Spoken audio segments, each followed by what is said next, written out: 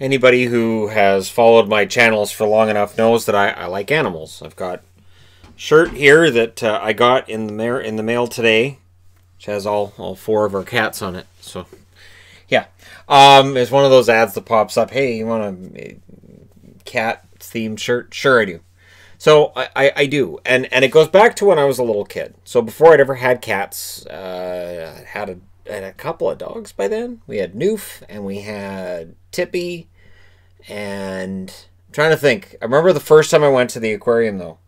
And that was back when Skeena the whale, the killer whale, was there, and you'd have Skeena doing tricks and things like that. And you know, Skeena was very popular, and killer whales. I understand that the movie Blackfish came along a long time later, and people got really mad at killer whales being in captivity, but seeing them and being there and understanding the perils of certain animals, certain fish, and technically whales are mammals. So seeing the perils they're in and seeing how relatively friendly they can be, and it all makes a difference. It humanizes the issue. And now the Vancouver Aquarium today, after 64 years, is closing its doors to the public, and there is no guarantee of it reopening to the public. And I've seen people saying, well, they're just reorganizing. No, this is dire. They had $3 million in costs per month. During COVID, they've got it down to about $1 million a month. But they're laying off 209 staff. So to people affected, you know, you have my sympathies in this. That's, you know, this is a rough time for everybody. They have 70,000 animals. And this is where people say, well, they shouldn't, and it's just wrong, and we shouldn't have any animals in captivity. If we did not have animals in captivity, I would argue that my generation wouldn't have thought twice about what was going on and the extinction that was going on within whale populations, and it brought great attention to that, where we realized that these are magnificent animals. And right now, we're dealing with potential extinction events with sharks, where now sharks are being hunted because people are like, screw the sharks. And that's a really horrible way to look at it, because sharks generally aren't aggressive. That's why they have these swimming with sharks things that they do now, where certain sharks, you can swim them. They don't care if you're there. Even a great white doesn't just attack humans, and if they do, they don't generally eat people because we don't taste good to them. They just sometimes think that somebody who's wearing a scuba suit looks like a seal because they can't see very well. But, you know, now we're in a position where sharks very well could end up being, you know, finned to extinction. Just take the fin off and drop them back in the water. It's awful. But without conservation efforts, this is the kind of stuff that would just happen and we wouldn't think anything of it. And the Vancouver Aquarium, for all the negativity people throw at it, and I've seen the pickets and I've seen people get mad at it, Vancouver Aquarium has been very, very much at the forefront when it comes to conservation, when it comes to animal rescue. So they get these animals, they rescue them, and they very, very few can be released back into the wild. It's sort of like, you know, I have these cats. Oh, well, let's just let them out. There'd be coyotes waiting right there going, thanks. You have any other cats in there? Or, all right, we'll kill these ones and move on. And this, you know, this is something that, again, with animals, once they're tamed, we've all watched the nature programs where they nurse an animal back to health, and they go, huh, it's too friendly with humans. I got to put it down. And you're like, seriously, I just watched this animal get nursed back to health, and I'm going to put it down? That's why I've stopped watching nature programs for the most part. But the Vancouver Aquarium did a lot of really good things. And I thought they underwent this huge smear campaign years back that I didn't say a whole lot about because, honestly, I didn't need the flack. But they did a lot. They did a lot to bring attention to the plight of some of these animals and some of these fish that were being hunted to extinction or fished to extinction. And we will. We'll just go just drift net it. Just drift net everything, and we'll just pick up everything in the ocean. Don't worry, the ocean will bounce back. It's pretty big, and then sometimes certain areas don't. The costs are $1 million a month, and this is why when I see people saying they're not going to actually just shut down, they may have to. $1 million a month is a lot, and laying off 209 staff, that helps, but that you've got to think that's what, let's just say it's $1,000 a person. you're still looking at well over $500,000 a month. And then it's a matter of having the income. So they're still looking for fundraising. And I know I promoted their fundraiser when it was going on and they were selling off masks. But the donations of about $600,000 from people who wanted to support the Vancouver Aquarium, it only covered like 2.5, about almost 3 weeks of their costs. It didn't cover enough. And this was after they reopened, and they did that with the physical distancing and with all the mandates in place to try to make it as safe as possible. Ticket sales had been down 80%. So they weren't getting the gate receipts they needed to stay open. I have been to this aquarium many, many times. It is very useful for teaching kids about various marine wildlife, and the otters are as cute as otters can get, and we all know how cute otters can get.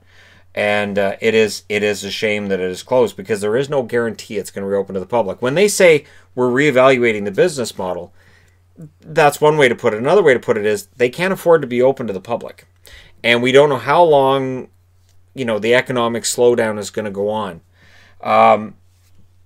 So honestly, what I think is, I'll do what I can to help out. I'll look into ways that I can support them over the next few months, and I'll do what I can to support, and I'm not going to post it all over social media, because that's not what I do. I said in a video at one point I had maxed out charitable donations last year, and I don't crow about charitable. I think it's just, it's ignorant. If you want to give money to charity, do it. I don't need to know, unless it's a charity that people don't know about, which is why I'm doing this video. Because I think the Vancouver Aquarium does some really good things, and I understand that there's a negative connotation to this aquarium. I understand there are people who picket it, and oh, it needs to close down. Okay, there's 70,000 animals that you can't just open the doors and go, fly, just swim, go. You can't. And they haven't had a killer whale in there for a long time because of, the whole blackfish thing. And we all understand the blackfish thing was good. And it was great that they exposed that there was some bad things going on. But if you didn't have that push in the late 60s and in the 70s for, hey, killer whales probably shouldn't be getting massacred, the killer whale might very well not be here. The humpback whale might very well not be here.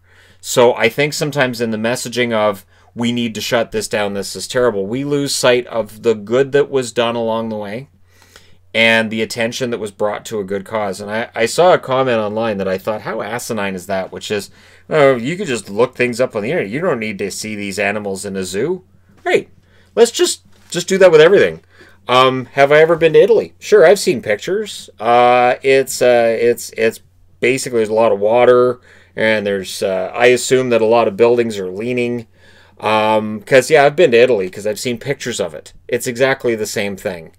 The moon, walked on it. Watched videos of men walking on the moon. Totally walked on it. It's exactly the same. I totally understand the lunar surface, the moon. Walking on it would not give me a better idea of it. And going to Italy in person and the sights and sounds and smells of Italy would not make a difference. So, yeah, the tactile, actual touching a stingray and actually being in the room and seeing these creatures, that doesn't do anything. It doesn't help anything, and it definitely doesn't make you think of things a little bit differently. Where you might come out of an aquarium going, that was really fun. I remember when I was a kid, and I didn't get splashed by Skeena, because Skeena would do the splash with her fin, but people not too far from me sure did. Got absolutely drenched, and that was something that me, as I think I was like 5 or 6, I never forgot. And I understand the conservationists that have come out since then and said, oh no, there's bad things going on, and I agree.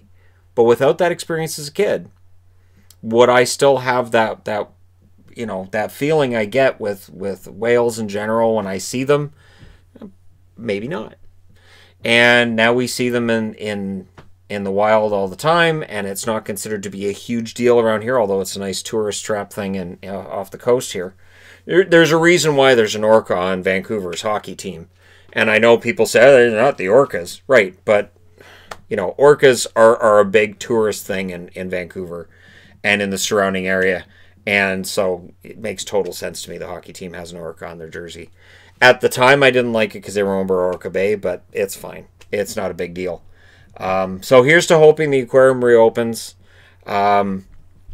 Any ideas for support? Anything anybody finds on how to support the Vancouver Aquarium, let me know in the comment section below. And again, if you've had an experience with the Vancouver Aquarium, comment it below. Because again, I think it's an important place. I think it's important in Vancouver's history. 64 years is a long time. And I remember every trip I took there as a kid. It was fascinating to me as a kid. And it makes me wonder, you know, are we going to see a domino effect where other educational places in Vancouver might start to go by the wayside as well, which would be a shame. There are a lot of really cool things to do in Vancouver. And when people ask me, they say, I'm going to Vancouver, what would you recommend? I always say, if you can get up to the Blodell Conservatory to do that, the planetarium, it's fantastic.